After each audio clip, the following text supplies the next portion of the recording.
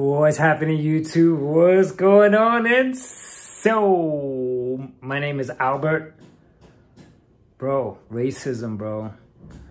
Bro, I popped out of racism years ago, and I'm gonna share how to freaking pop out of that loophole. And so, the way this started was that I came across a Facebook post, a political one, talking about somebody who was fighting against racism, and I was freaking taken, man. You know, since I've been out of it for years, man, I was taken because I'm like, wow, it still exists. And so I'm going to help you pop out of racism, man. I promise that if you stick with me, you just pop out of it naturally. You won't have to work at it. I promise. And so now the first step is to please follow me without, oh, no, that's not true. The racism, the white, and all that stuff, right? Forget the white supremacy and all that stuff. So now I'm going to start by using a 6-year-old as an example, which I like you to try it out for yourself. Everything that I'm saying, don't just freaking fall for it. Don't believe me. Try it out for yourself so you can see it. Now, the first step is to go to a 6-year-old and ask a 6-year-old, what is racism? Go ahead.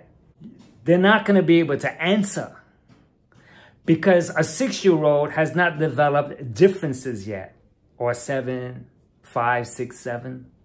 They have not developed, that's an American, that's a Chinese, and that's a Russian. They haven't developed that yet. So there's none of that going on with differences in their lives yet. Now, here's the kicker. Somewhere along the line, they start hearing, oh, the white man, or the Chinese, or the Russian, whatever, the Mexicans, or whatever, depends on where you're at in the world, is gonna freaking determine what you're gonna end up hearing. So in China, they'll be like the American man, right? So now, I play with kids. This is very, very important. Since I play with kids at a playground, I'm around many different freaking nationalities, man. I play with an Arabic kid, Chinese kid too, Japanese kid too. Now, these kids, they see me and they see me running around and they want to join me and they're all excited. So it's a playground. And so they are open to it. However, the parents, they see me and they go immediately, stare-eyed, no reaction. And what I'm doing is that I'm using the freaking kid that I'm playing with, that I'm with, hoping that they will see that we're just having a good time together. Now, that parent that's looking at me like this, when that parent was this kid's age, 5, 6, 7, they were willing to play with me also. But that parent was told when they were 5, 6, 7, or 8 years old, all Americans are no good, all black guys are no good, all Indians, all Mexicans, all whatever, man. Because they cannot be able to just dislike me unless they were told so. And so the Arabic kid that I'm playing with, he already got whiff of it. And so it already started. So the kid now is already growing up with freaking racism. Already. And so what happens is that now, when the kid grows up, he'll follow suit. And he'll be against whatever, which means that his voice will be culturally driven, which means it'll be the drive in him. It won't be him like when he was 6 and 7 years old, open to everyone. And so if you catch that bit, man, you'll see that this thing here with racism is generated and passed on, man.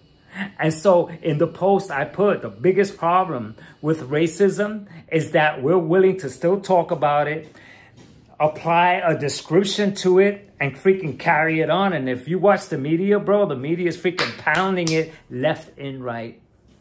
Oh, racism, we have to fight racism. Oh, this person's gonna fight it. No, you can't fight it. You cannot fight racism by words. You can't, because the word itself, it freaking stimulates the problem. It produces the problem. It enhances the problem because we're talking about it. And so we're keeping it alive.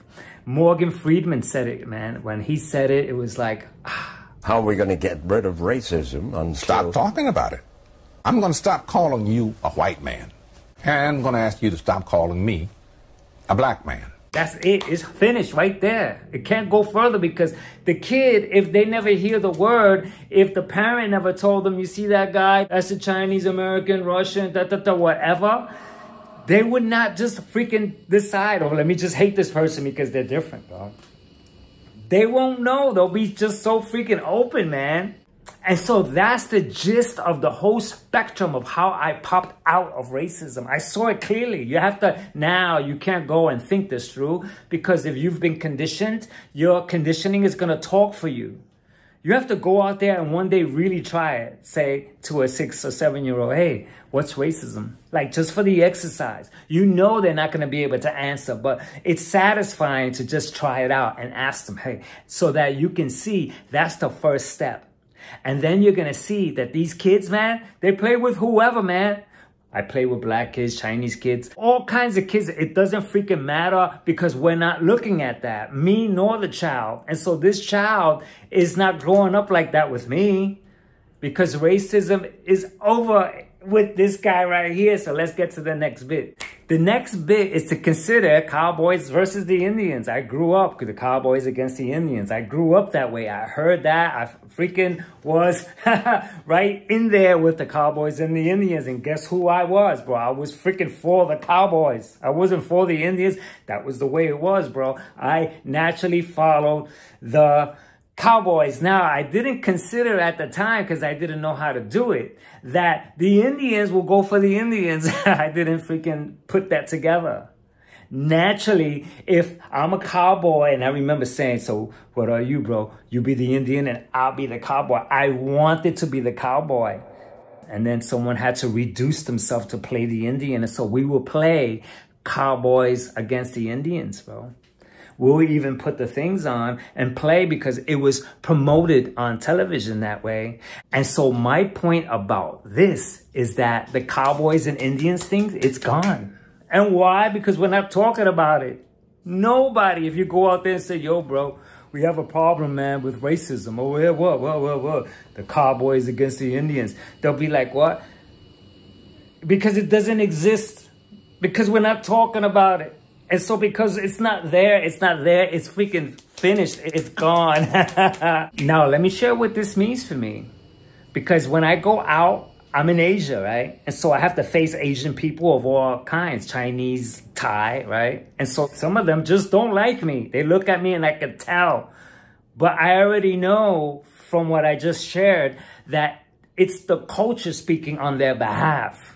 It's not them. They cannot freaking dislike me. They don't know me. I'm walking in a coffee shop or wherever with a nice smile. I don't pose any type of threat whatsoever. And so it's impossible for someone to just dislike me. It's impossible. And so I carry that with me. And so while I carry that with me, and I understand that it's the culture speaking on their behalf and that they don't know, and so it's automatic for them to dislike me or have this thing or feel defensive, I still feel a sense of togetherness because they don't know. And unless they watch this video to see it for themselves and catch it, they'll live like that for the rest of their lives. And I won't allow that to happen on this here. And so the first step is for you to just make the difference on your own behalf, because you can't now go and preach this. You have to be the first to go out and just live with this feeling of just togetherness. This doesn't mean that I'm going to go to dinner with them, be part of them. That's not the point. The point is that I carry a sense of togetherness, and that's enough.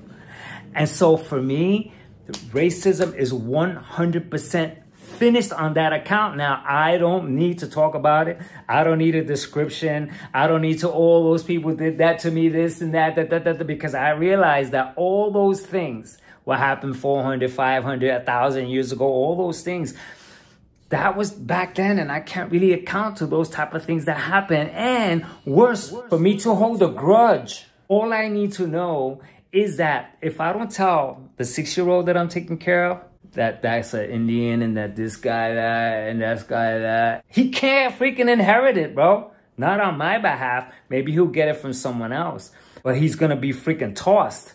because he's going to see me embracing everything while someone is going, oh, no, not that person's dumb or whatever, like degrading people because of their race or because of their this or because of their that.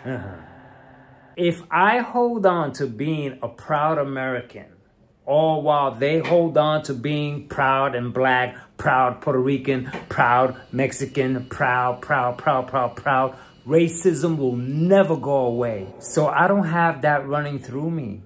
And so kids are in good hands around me. And so maybe your kids could be in good hands also. All you have to do is don't freaking utter the word and take them away from the media that's gonna freaking pound it into him one way or the other. And when he learns it in school, you could tell him, bro, that's freaking just fabricated stuff. And you freaking defend it all the way where you don't really need to fall for it and say, yeah, man, racism is alive and kicking. No. It's gone and finished. So anyway, man, I hope this helped you. How are we going to get rid of racism? Stop talking about it.